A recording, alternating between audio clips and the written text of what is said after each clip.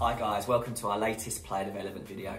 Today we're going to be having a look at ball mastery and how parents can help their young player develop their ball mastery or use their ball mastery at home.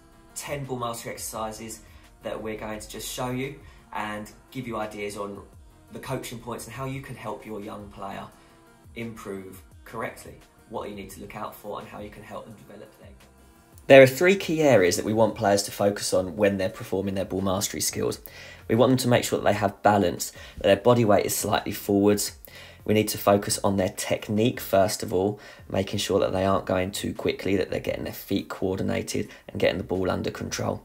And we also need to make sure that we are focusing on them using both feet consistently.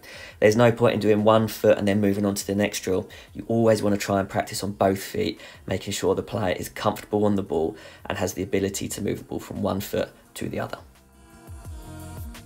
The V is a great technique to start off with, using the outside of the foot and dragging the ball back strongly and firmly with the sole. It's useful because it allows players to start to move the ball away from defenders with the outside of the foot while keeping it under control.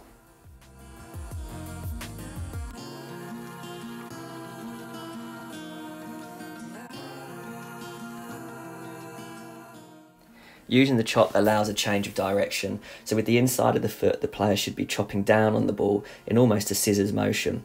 Here we're looking at keeping our body weight slightly forwards. As you can see, my chest is slightly forwards and we're taking small touches, keeping it close to us and under control.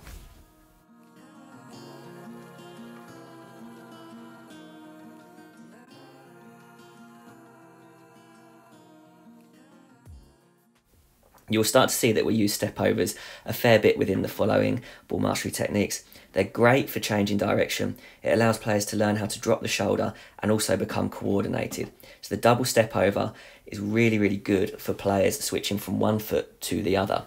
Again, chest slightly forwards, drop the shoulder and have a little bit of bend in those knees.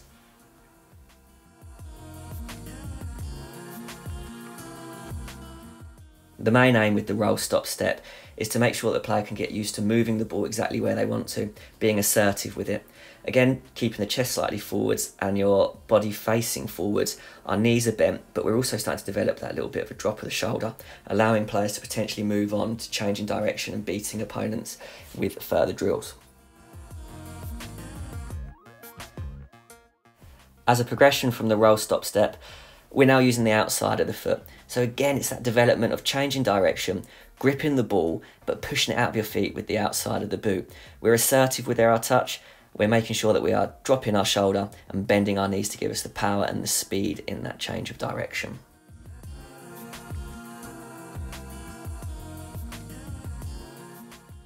Here we have our third progression from the roll stop step, including the touch with the outside of the boot and then with the inside. This allows players to coordinate their feet, moving from one part of the foot to the other very quickly. Again, we're using both feet, making sure that body weight is forwards, knees are bent, and we're taking small but quick touches to shift it from one foot to the other.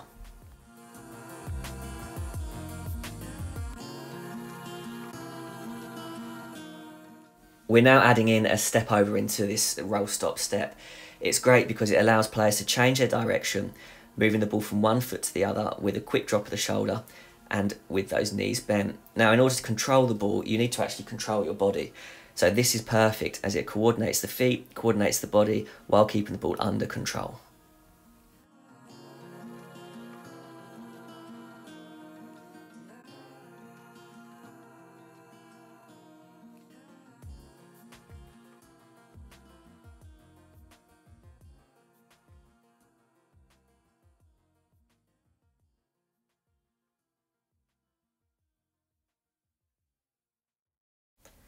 Bring the double step over into play within this drill here.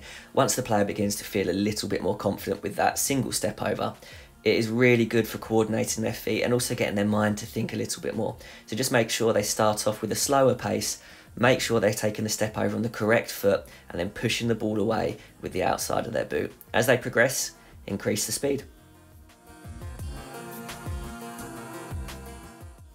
The L-turn is perfect for players to use when they're under tight pressure. They have to move the ball quickly from one side of their body to the other. Now, we've got to be assertive. They've got to make sure that the player's standing foot goes slightly ahead of the ball or in line with it. If you do that, the player can then move it backwards and push it with the inside of their foot behind them.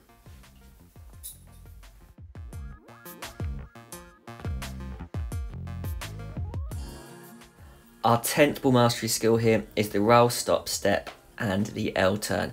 We're combining a lot of what we've already done in this final drill here. As you can see, we're rolling it from one foot to the other, quick drop of the shoulder and change of direction, pushing the ball out of our feet to then complete the L turn. It's really important to keep your balance, make sure the player remains coordinated and they don't go too quickly too soon. It's technique, not speed.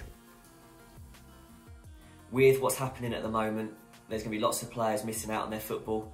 There's going to be lots of players at home for extended periods of time. It's really important, if a player still wants to play their football, that they have opportunities to do so, hopefully out in the garden. What we want to do with this video is help parents give players ideas on how to improve their ball mastery. Rather than just sort of saying, oh, here you go, have a ball. Players can have a little bit of training if they want it. And ball mastery can really helping them get outside a little bit in the garden during this time where things are a little bit uncertain. What we must remember is that challenges are quite good for the players.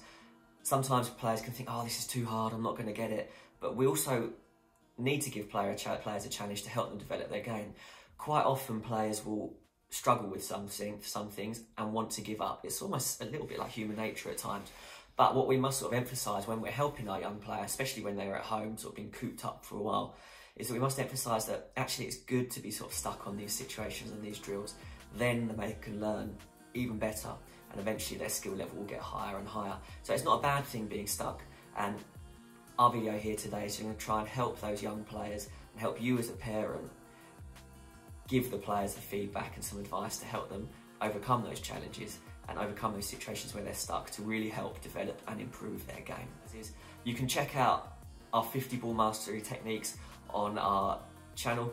You will see plenty of techniques for the players to use that they can use in their own time over this sort of extended period without football. But if we do this plenty of times, keep working on ball mastery over this period, players will really, really come on quite strong and develop their game hugely, allowing them to have better control, better coordination, faster feet, and much more confidence on the ball. We hope you stay safe and stay well. It's really important that obviously health comes first, but if players want to go outside in the garden and play a little bit of football in more of a structured setting, you can now help them looking at these drills and these techniques. Thanks for watching. We hope this has been useful to you, and please make sure you keep looking on our channel over the next few weeks, as we'll be having more and more individual drills, technical sessions for players to use in their own time. Thanks again, and see you soon.